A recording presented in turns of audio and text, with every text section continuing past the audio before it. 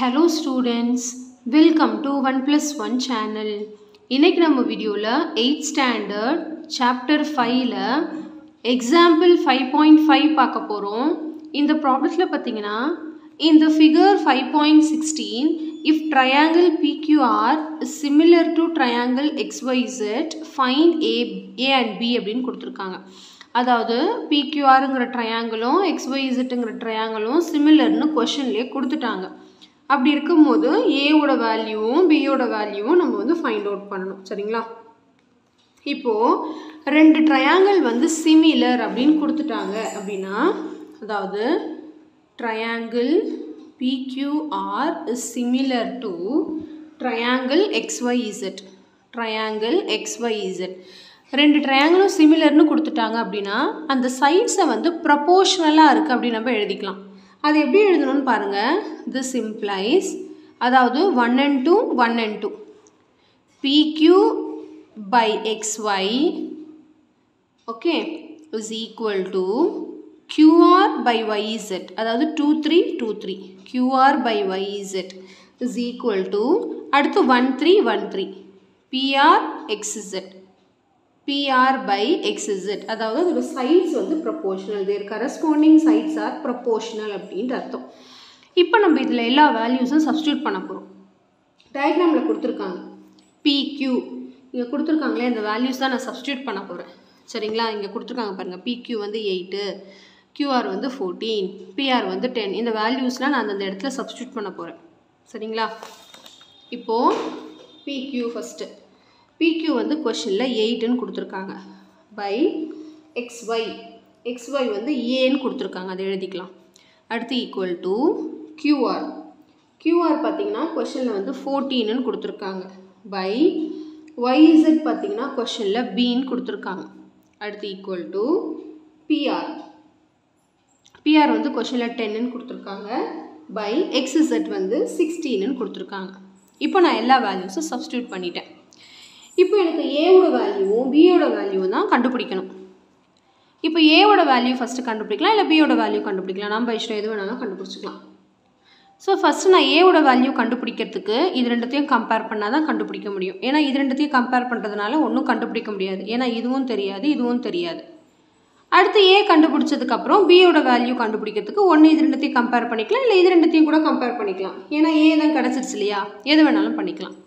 So first நான் வந்து A கண்டுபிடிக்க 8 by A வையும் 10 by 16 யும் கம்பேர் பண்ண போறேன். எப்படி கம்பேர் பண்ணனும்னா அதே மாதிரி தான் cross multiply பண்ணனும். A மட்டும் left sideல இருக்கணும். மீதி எல்லாத்தையும் right sideல கொண்டு போயிரணும். So first நம்ம cross multiply பண்ணிக்கலாம். இந்த 16 அப்படியே இங்க வந்துரும். 8 into 16 is equal to A அங்க போய்டும் into 10. இல்லனா A அங்க கொண்டு போயிட்டு 10 இங்க கொண்டு வந்துறலாம். டைரக்ட்டா டிவைட்ல வந்துரும். எப்படி வேணாலும் பண்ணிக்கலாம். நான் வந்து ஃபர்ஸ்ட் cross multiply பண்ணிருக்கேன். அதுக்கு அப்புறம் 10 டிவைட்ல கொண்டு வரேன். ஏனா A தான் கண்டுபிடிக்கணும். A மட்டும் தான் அங்க இருக்கணும். So by 10 is equal to A. இப்போ எப்பவும் போல cancellation பண்ண வேண்டியதான். 8 1s are 8 2s are னு பண்ணிட போறீங்க. இது ரெண்டும் numerator பண்ண கூடாது. மேல கீழ தான் பண்ணனும். So நான் வந்து 2 டேபிளே பண்றேன். 2 5s are 10, 2 8s are 16. இப்போ மீதி இருக்கிறது 8 into 8 by 5. 8 8s are 64. 64 by 5 is equal to A. இப்போ நம்ம வந்து டிவைட் பண்ணனும் 64 5 ஆல. So 5 1s are 5, balance வந்து 1. Next இந்த 4 இறக்குறேன். 5 2s are வந்து 10, balance வந்து 4. Next decimal வச்சு ஒரு 0 சேர்த்துக்கலாம். 5 8s are 40. So remainder வந்து 0. So A ஓட வேல்யூ என்ன கிடைச்சிருக்குன்னா நமக்கு 12.8. क्वेश्चनல வந்து எல்லா வேல்யூஸும் சென்டிமீட்டர்ல கொடுத்திருக்கிறதுனால இதையும் நம்ம சென்டிமீட்டர்ல எழுதிக்கலாம். இப்போ நான் A ஓட வேல்யூ கண்டுபிடிச்சிட்டேன். இது ரெண்டுத்தையும் கம்பேர் பண்ணி B கண்டுபிடிக்கிறேன். ஏனா இதையும் கம்பேர் பண்ணி B கண்டுபிடிக்கல. ஏனா A வே டெசிமல்ல வந்திருக்கு. அதனால அது பண்ணும்போது கொஞ்சம் வந்து டிஃபிகல்ட்டா இருக்கும். அதனால இது ரெண்டுத்தையும் நான் கம்பேர் பண்றேன். 14 by B is equal to 10 by 16. இது ரெண்டுத்தையும் கம்பேர் பண்ணி B கண்டுபிடிக்கிறோம். அதே மாதிரி தான் cross multiply. So 14 into 16 is equal to B into 10. அடுத்து 10 டிவைட்ல வருது. இப்போ 14 into 16 by 10 is equal to B. இப்போ நம்ம cancellation. 2 டேபிளில் 7 2s are 14, 5 2s are 10. இப்போது 16ஐயும் 7ஐயும் மல்டிப்ளை பண்ணி அதை 5ஆல் டிவைட் பண்ணணும். 7 6 are 42, 2 balance 4, 7 1s are 7, 11. So 112 by 5. இல்லைனா இது ரெண்டுத்தையும் நீங்கள் மல்டிப்ளை பண்ணிட்டு கூட 10ஆல் டிவைட் பண்ணும்போது இன்னும் ஈஸியாக இருக்கும். ஏன்னா டெசிமல் மட்டும் தானே மூவ் பண்ண போகிறீங்க, அந்த மாதிரி கூட பண்ணிக்கலாம். ஸோ நான் கேன்சல் பண்ணிவிட்டேன், அதனால் இப்படி பண்ணிக்கிறேன். இப்போ 112 வந்து நம்ம 5ஆல் டிவைட் பண்ணணும். 5 2s are 10, பேலன்ஸ் வந்து 1, நெக்ஸ்ட் இந்த 2 இருக்கிறேன்.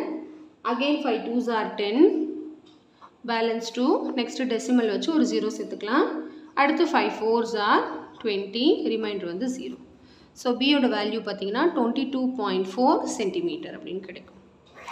அவ்வளோதான், ரொம்ப சிம்பிள் கான்செப்ட். சிமிலர்னு சொல்லிட்டாங்கனாலே அந்த சைட்ஸ் வந்து ப்ரப்போர்ஷனலாக இருக்குது அப்படின்ட்டு அந்த கான்செப்ட் வச்சு நம்ம போட வேண்டியதான். என்ன சைடாக இருந்தாலும் நம்ம கண்டுபிடிச்சிடலாம், அன்னோன் சைட்ஸ். ஓகேவா?